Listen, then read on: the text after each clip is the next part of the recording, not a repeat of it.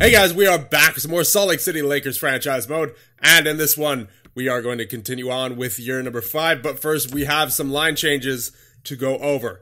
First of all, we have Plekanec on the second line instead of Chytil, because that second line was absolutely nowhere to be found offensively, and when I say nowhere, I mean literally no goals in 8 games played, so we had to change something up about that line. I know we've been winning games, but when your second line isn't scoring goals at all, you gotta kind of change something around there. So Chytil is on the third line now with Wright and Kane, spreading the scoring out a little bit. And also Plekanec creates a +3 on that second line, as you can see there. So Burakovsky up to an 89, Byfield up to an 86, and Plekanec himself up to an 84. So hopefully that'll do something there for the second line. And as we take a look at the power play, our power play is now Palat, Faksa, Kasha, Dundas, and Chytil. I decided to get Kasha on there as well as Kapanen on the second unit. And I took off Burakovsky and Plekanec because Plekanec, now that he's getting second line ice time on the 5-on-5, I figure he doesn't really need the power play time now. And for Burakovsky, he obviously is not getting anything done offensively right now, so I figured I would let him get going offensively on the 5-on-5. And what I did do with Burakovsky, however, is put him on the penalty kill because he's been really good defensively, just not the offense hasn't been there for him, as we see by his takeaway to giveaway ratio, 12-5. So I figured I would give him a shot on the penalty kill, and as a result, I had to take Faksa off of the penalty kill as his takeaway giveaway ratio wasn't exactly great. I also switched around Fleury and Goddard on the penalty kill. Going back to the power play, though, we have Wright, Byfield, Kapanen, Montour, and Fleury on the second unit. So hopefully that does something for us. Those are the only line changes that I've made so far, and hopefully they work out, because we didn't really need to make too many line changes except to the power play, penalty kill, and to the second line. I was hesitant to even break up the third line because Wright, Kane, and Plekanec, they've been doing pretty well. 4 assists for Plekanec, 5 points for Wright, 4 points for Kane, and I was not going to break up the first line either. Kasha has 6 points, Faksa has 4, Kapanen has 8. They're doing pretty well. It's just that the second line was so just absolutely nowhere to be found, so we had to do something about that. I was not going to leave that alone. So with all that being done, we will now go ahead in the simulation another month, and we'll see what happens in November. Zach Aston Reese has been injured with a bruised arm till November 21st. That's about a week or 2 away, I think. So we will get Simmons in there as a result, and that'll put Simmons on the penalty kill, which I am alright with. It's only the 4th line of the penalty kill he was on anyway, and Simmons should do a pretty good job on the penalty kill, because he's, as we know, pretty physical. And if I remember correctly, he did have a pretty good takeaway giveaway ratio last year. It wasn't great, but not bad. So we'll leave him on the penalty kill for right now. We'll leave him as a veteran presence there, see what he can do. And now Zach Aston Reese is back, so we'll take Simmons out of the lineup, and we'll also take a look at how he did. So in 5 games played, he had 1 goal, 2 penalty minutes, and what was his defensive ratios looking like? He had 3-2 and 7 hits. So he is definitely good to have around as a 13th forward at this point in his career. So after November, we went 6-5-4, meaning we are now 11-7-5. Let's check out the stats for all of our players and the team stats. So Kapanen with 18 points, Faksa with 16, Kasha with 15, Palat with 12, Wright and Plekanec with 10, Byfield with 9. So Byfield got going a little bit. He had 1 point before in 8 games played, so that means that in 15, he has 8. Not bad. Not great, though. Aston Reese was 7, Burakovsky was 7, so once again, in 15 games played, 7 points. Much better than before. Kane was 6, Comfer was 6 as well, Chytil was 6. Chytil's unfortunately, that's rough. That is, I mean, I know he's on the third line right now, but he is having a rough go so far this season. Simmons with 1 point. So Chytil, out of all of our active forwards, he's getting the most ice time and the least amount of points. Only 6. That's brutal. And as we check faceoffs, Comfer with a 52.7, a 50.8 for Faksa, a 48.7 for Byfield, a 37.4 for Wright. That is a yikes. So maybe taking Wright off the center position temporarily would help, because he's getting some offense, but man, I don't think I've seen a center ever drop below 40.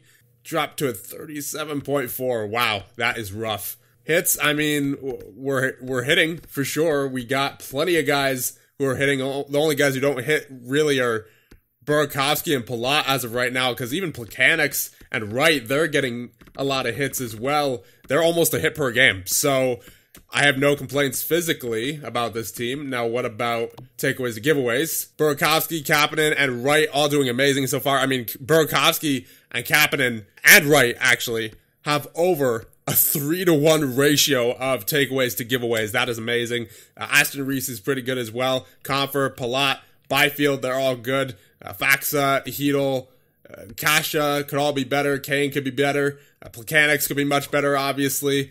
But looks like he got his first goal finally, so that's good to know. Hopefully he gets better as he goes on in his career. He is only 18 years of age after all. And then 3-2 for Simmons. And then defensively, you have Peyton Dundas with 12 points, so he is on track to crush his point total from last year. He only had 15 points last year in 82 games. This year in 23 games, he already has 12. So he is definitely improving in a big way here. Unfortunately, he still isn't really being physical, but that's made up for by the majority of our forwards hitting, as well as guys like Montour, Fleury, Manson, Benning, Goddard, all being physical as well. So Montour with 11 points, Fleury with 7, Manson with 6, Benning with 4, Goddard still with 0. But as long as he's focusing on defense, again, that's all I'm really judging Goddard on. Speaking of which, let's check out the hits. And Manson, Montour, yeah, see what I mean about all these guys? I mean, Benning doesn't hit a whole lot, but still, it's made up for with Manson, Montour, Fleury, and Goddard all hitting, in addition to the majority of our forwards being well over a hit per game. So I'm not concerned about the physicality of Dundas for the time being. And in goal, you have Shesterkin with a .922 save percentage in 15 games, only 6 wins, 4 losses, and 5 overtime losses, and a .926 for WWSY, 5 wins in 8 games. So no complaints from me, really. Although I do think we should consider, at least temporarily, moving Shane Wright to the wing. I hate to do that so early, because I did say I wanted to leave him at center for as long as possible, but he's just struggling so much. And I'm pretty sure Hedel will be much better on the faceoff circle than Wright has been so far. And who knows, Wright may end up being a winger later on in his career. So team stats, for goals for per game, we are sitting last in our division, 2.48. But for goals against per game, we are sitting first in the division, tied for first in anyway, with a 2.43. So our lack of goal scoring is made up for by our defense and goaltending. Power play, much better than before. Before it was at a 10%, somewhere around there. Now it's at a 17.5, so it's gotten much better. Penalty kill has also gotten better. It was at a 71%, I believe, before, so a 76%, definite improvement. Obviously, that wasn't the prettiest month we just had, but we had more games that we got points in than not. So I'm not complaining at the moment. We're still in a playoff position. We're in third. That being said, not by much. So let's have a better December, shall we? But before we get into that, we are going to switch right to the wing temporarily. We're going to see what Hedel does at center, partially because he's been struggling to score points as well. So maybe this will benefit Wright and Hedel. Hopefully that is a change for the better. And we will get on with the simulation once again. Ooh, you hate to see it. Igor Shesterkin injured with a strained hamstring until December 14th.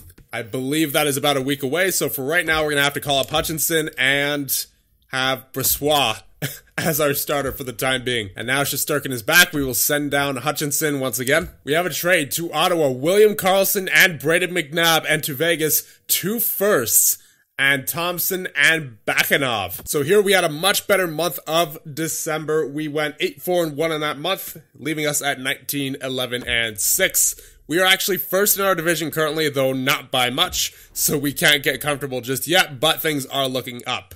So as we check out the stats for all of our skaters, Kasha with 29 points, Kapanen with 28, 26 for Faxa, 21 for Burakovsky. So Burakovsky has seen a pretty good jump from October, where he was pointless in 8 games, and now he's working his way back up. And that's even without power play time. So he's definitely starting to turn it on. Ryan Plekanec with 19 points. Byfield with 18. Palat with 17. Wright with 15. Hedl with 13. So Hedl's been struggling. Ooh. Comfort with 10. And Aston Reese with 10. Kane with 7. Kane's been struggling too.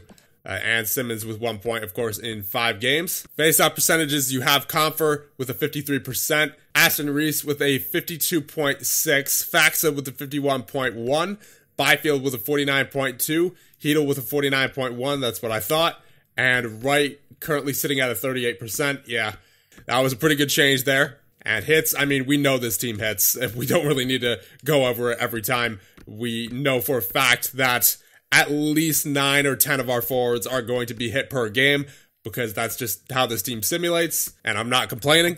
And takeaways to giveaways, we know these three, Burakovsky, Kapanen, and Wright, are very good with the takeaways to giveaway ratio. Palat has been very good as well. Aston Reese is good. Faxa could be a bit better, but I believe that's better from when we last checked. Comfort's good. Hedl could be a bit better. Byfield is even. Akasha could be much better. Kane could be better. Plekanec could be much better as well, but he is starting to get used to the pace of the NHL. He's, I would say he's on pace for roughly 40 or 45 points. Sounds about right for him. Simmons with 3-2. Of course, he hasn't played in a while. And defensemen, you have Dundas with 20 points currently on the season, and you have Montour with 19, Fleury with 15, Manson with 10, Benning with 5, and Goddard finally got his first couple of points there in that month. And hit-wise, you have 56 for Manson, 54 for Montour, 50 for Fleury, 43 for Goddard, 29 for Benning, and 12 for Dundas. And in goal, you have Shesterkin with a .923 save percentage in 25 games played, and a .909 for Brossoit in 12 games played.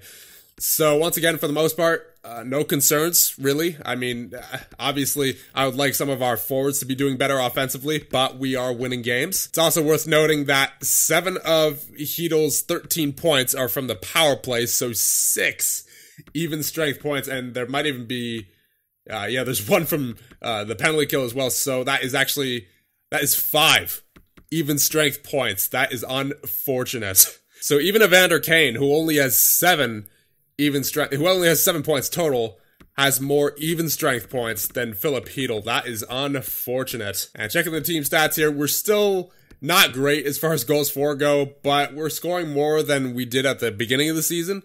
And at the same time, we're letting in basically the same amount of goals as we did before. 2.53. We are still in a very good position defensively. Obviously, we could be better offensively, but luckily, our defense and goaltending have been shutting it down. As for our power play, we are at an 18.6, so we're actually in the top half of the division.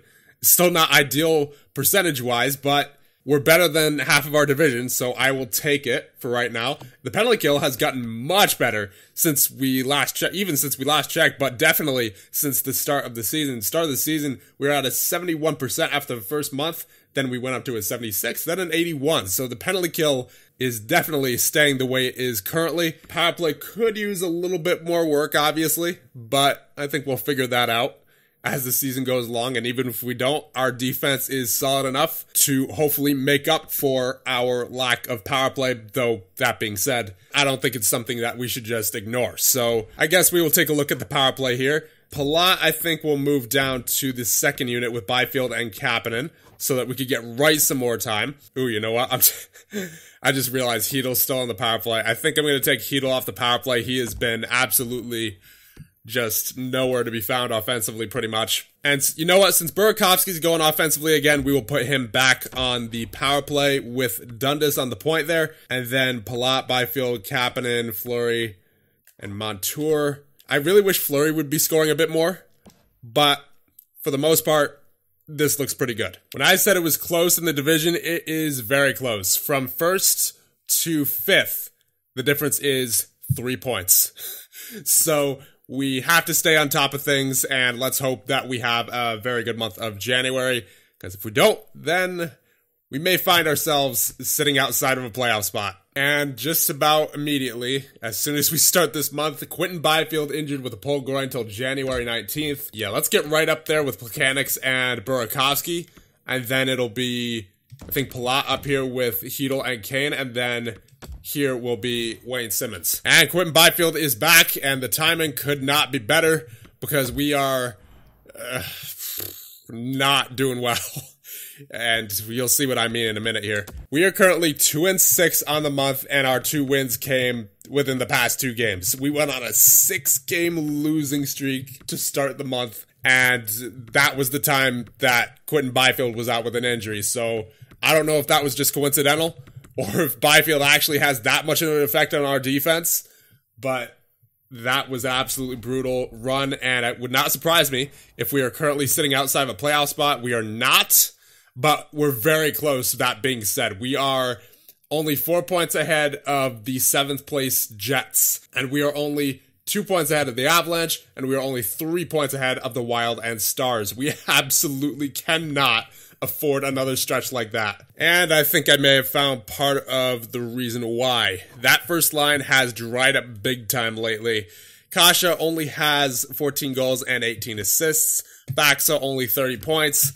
Kapanen only 32 points as well. So, yeah, that first line has dried up tremendously, and I would imagine the second line hasn't been much better. Yeah, the second line's been brutal as well. Byfield only with 18 points in 38 games. That needs to be better, and Wright with, oh man. Yeah, the scoring's drying up big time. Wow. Wright only with 15 points so far on the season. Plekanec with 22. Burakovsky with 27. Yikes. Hedel with 18. Kane with 10. Oh, man. Yeah, the scoring is a much bigger problem than I thought. So, we have come up with some new lines here. Burakovsky, Byfield, and Wright is the first line. Plekanec, Faksa, and Kasha is the second line. Kane, Hedel, and Kapanen is the third line. Palat, Comfer, and Aston Reese is the fourth line. We need to get something going here. Decided to spread out the scoring. Basically, on every line, there is an 85 or 2 85s or above. You have Hedel and Kapanen as the 86s on the third line, Faksa and Kasha on the second line, and then Burakovsky on the first line with Byfield and Wright. If these lines don't work, we need to make some sort of trade at the trade deadline, or even before, way before that maybe, to get some more goal scoring, because this is absolutely ridiculous. I mean, I know we're not exactly the most talented team as of yet, but still, we should be scoring more goals than we are with, especially, with the amount of dry spells that we've seen this year, particularly out of guys like Hedel and Evander Kane as well. And then the old first line that we had, Kasha, Kapanen, and Faksa, they just completely dried up in that month.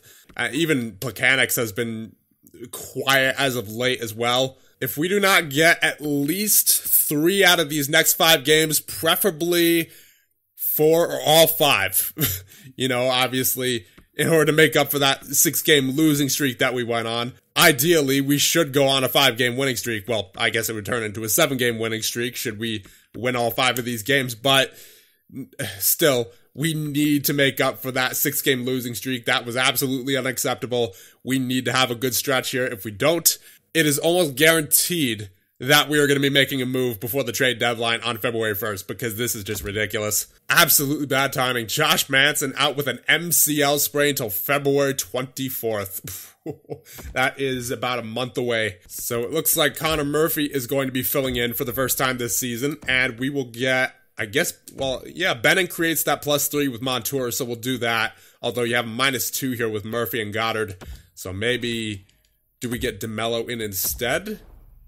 No, it's a -3 there. So maybe it would actually be better to just... Alright, yeah, we'll get Goddard with Montour and then Benning with Murphy. That'll work. Okay, so we did get 3 wins out of these past 5 games, and the 2 games that we lost were in a shootout. So I can't complain. We got points in all of them, but still, the offense is, with the exception of the game against Winnipeg, still definitely a concern. We did score 4 against Columbus plus the shootout. Then we scored 2 against each of LA and Pittsburgh, 4 against Calgary, and 8 against Winnipeg. So maybe we roll with these lines up until, I would say, the game against Vancouver. If we're still not ideal offensively, then we should probably make a trade. So that being said, let me know what you guys think, and I'll see you guys in the next one.